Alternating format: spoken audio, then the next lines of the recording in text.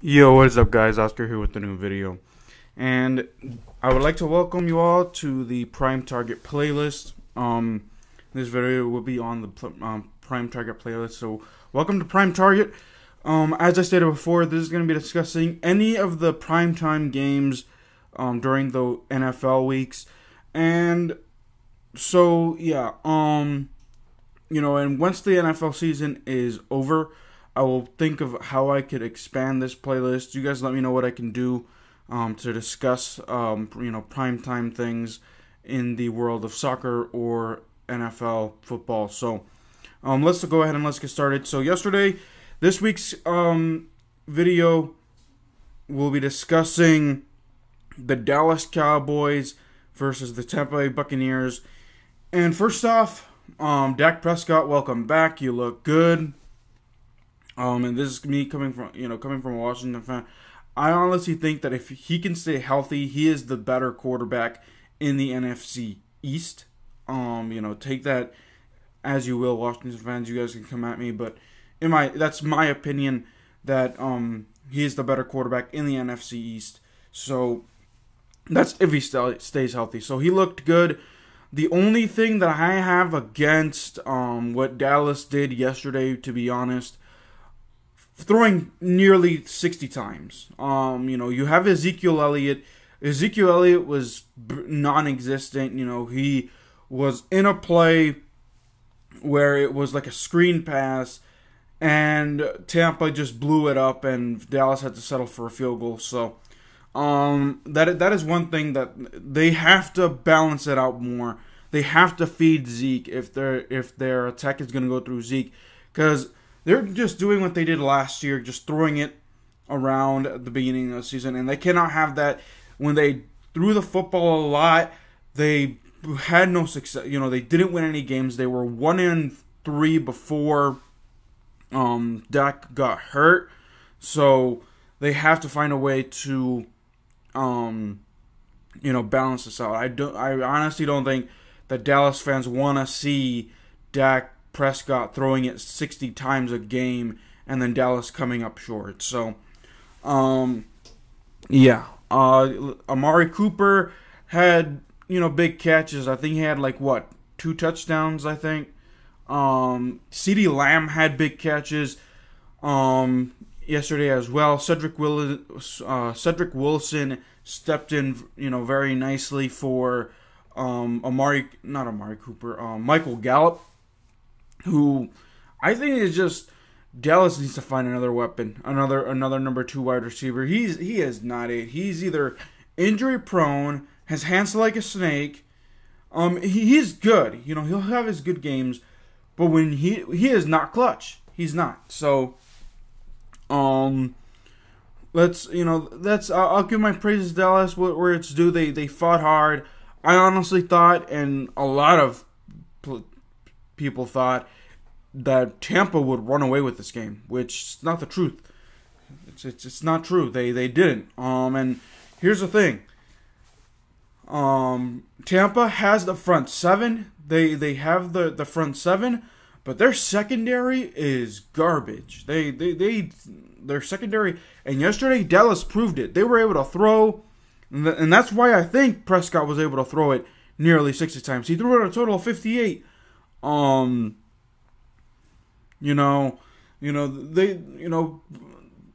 give me injuries. They suck at their, no, they sucked last year with their secondary. Aaron Rodgers was able to throw on that secondary. Patrick Mahomes, if he was able to get the ball out of his hands fast enough last year in that Super Bowl, I guarantee you that. And if Travis Kelce or Tyreek Hill wouldn't have dropped passes, I guarantee you, Tampa would have given up more points. So, don't give me. I'm sick and tired of people hearing, saying, "Oh, Tampa Bay can go 17." No, they're not. They're not. Their secondary's trash. I believe they suffered, they had injuries going into the game. They got more injuries yesterday, so that is the one weak point. Every team has a weak point. Tampa Bay it's their secondary. Their cornerbacks suck. Their safeties suck. You know, they so it is what it is. You know, that is the one thing that Tampa Bay is going to have to contend with. Another thing, really, Dallas should have won this game. I'm going to be honest. Dallas really should have won this game. But because it's Tom Brady, who needs to whine and complain, he needs to always get his way, and because they're the Dallas Cowboys, they lose. They lose. There was a pass interference call. Chris Godwin shouldn't have caught that ball. Pass interference should have been called. Terry McCauley, the rules analyst, excuse me, getting burps and hiccups. Terry McCauley said that it should have been a pass interference call, but because they're the Dallas Cowboys, and because Tom Brady is a part of the Tampa Bay Buccaneers organization as their quarterback, they didn't call it. So, what's the saying? What can go wrong will go wrong. Let me see what other notes and nuggets that I get from yesterday's game. Greg Zuerlein, my God. Man, oh man, Greg Zuerlein. I understand he's had a back injury, he's had back surgery. But Dallas, you did the most Dallas thing. You guys put too much, you guys are too confident, and you guys let him go out there, and he misses, 2 field goals. And here's the thing, I think that one of the field goals were a chip shot from 25, 30 yards. Okay? He misses that, and then he misses an extra point. So, Greg Zuerlein, I think that, Dallas should reconsider bringing someone into the practice squad. Because here's the thing, Washington, they, they did it because of COVID reasons, but I think that there's another reason. That if Dustin Hopkins does not work out, then Eddie Pinheiro can come in and do something. But,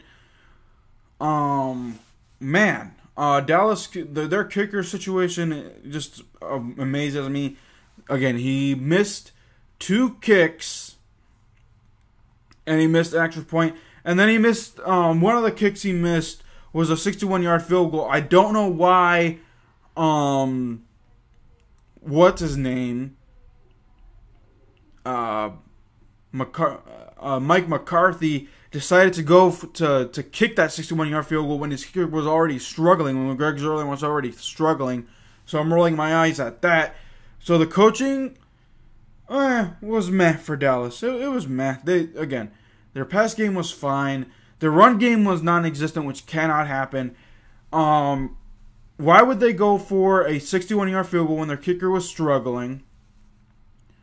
When they were down 5 and they could have gotten a touchdown, I guarantee you that if they would have gone for it on 4th and goal and would have thrown it to Amari Cooper or Blake Jarwin or someone like that, I guarantee you it would have been a touchdown, but instead they go for a field goal to make it 21-19. So Mike McCarthy's got to get better at, being gutsy as well. So, that's it. That's all. Let me know what you guys think of the Dallas game, to be honest. Like I said, on the outside looking in, as a football fan, Dak Prescott, welcome back. He looked good. On the Washington football team, or NFC East side, I'm scared of Dak Prescott. I honestly think Dak Prescott's the better quarterback in this division. They just got to get certain things straightened out, which who knows if they will, because they're the Dallas Cowboys and they have an owner who, is too cocky and too confident and arrogant for his own good, but we'll have to wait and see. But, alrighty guys, that'll do it for this video. Until then guys, keep it real. I'll see you guys next time. Peace.